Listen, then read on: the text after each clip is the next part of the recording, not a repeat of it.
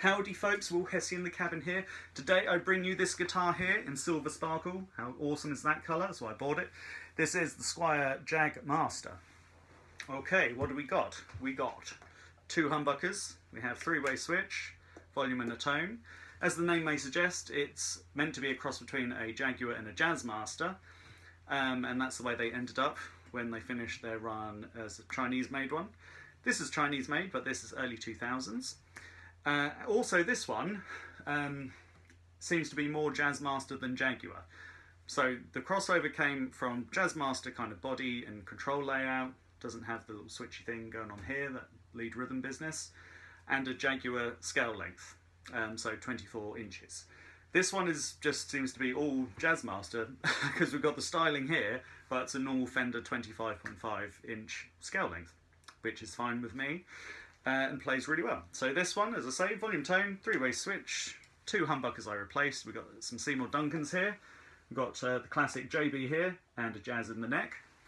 Also on this one, we've got a Hipshot D tuner for some drop D action.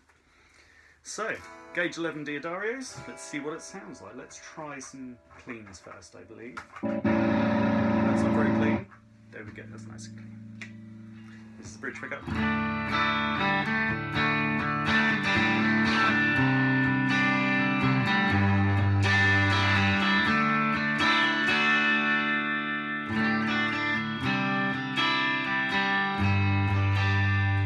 Pickups are so meaty, it doesn't want to be clean.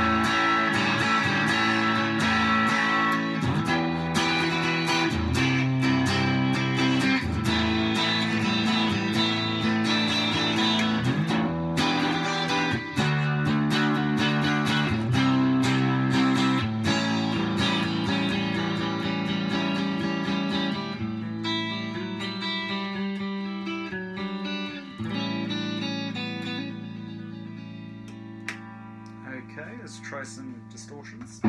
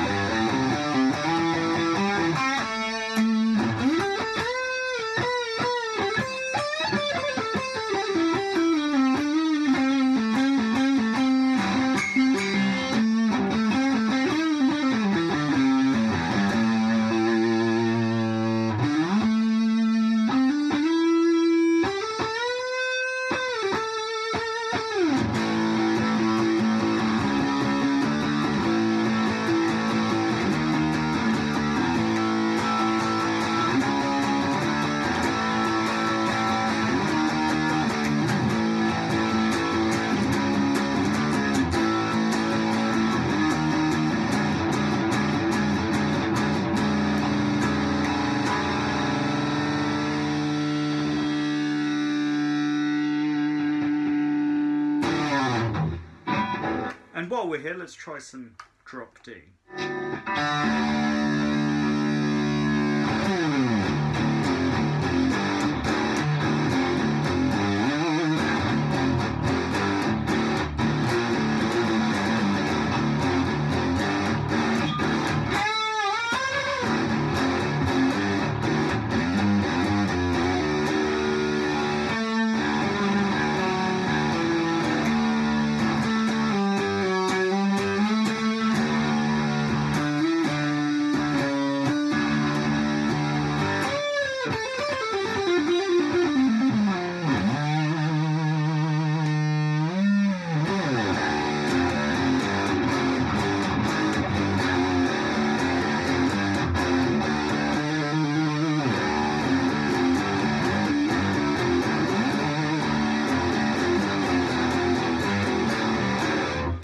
That was good fun. Excellent. So the Squier Jagmaster, not in production anymore, so this might be a nice second-hand bargain for someone. I love this guitar, it's so much good fun. To recap, Chinese-made guitar. I have put some American pickups in as an upgrade. I think the electronics are actually still the Chinese one, and they're really holding up. Hipshot D tuner, back in the day. Love a bit of Drop D. And it's a really cool guitar, I really love it. It's really inexpensive, I think altogether it probably cost me about £250 put together. Dollar amount, is that about 300? I'm not sure. Leave a comment below, you conversion people. Let me know. Awesome guitar, lots of fun. So just goes to show you don't have to spend a lot of money to have a great guitar. Plays really well, sounds great. I'm not lying with this statement to sound cool, but a lot of people have said this guitar has sounded so much better than like many more expensive Gibsons that maybe I've played in the past. So I've used this on lots of recordings as well, sounds excellent, really cuts through. Some spec on this one, which I haven't told you about. It's an older body, apparently. It's a little bit hard to verify because of the thick finish, even on the inside, where the trim goes, because I've blocked this one up, locked it off. Can't really see any wood to help verify that, but it's supposed to be older. Maple neck, rosewood fingerboard, and yeah, I can't recommend this guitar enough. It's really good fun, especially with the upgrades there. So hopefully you found that informative. If there's anything else I've left out you want to know, please leave a comment below, and like and subscribe and all that jazz. That'd be awesome, and I'll catch you next time. Happy playing.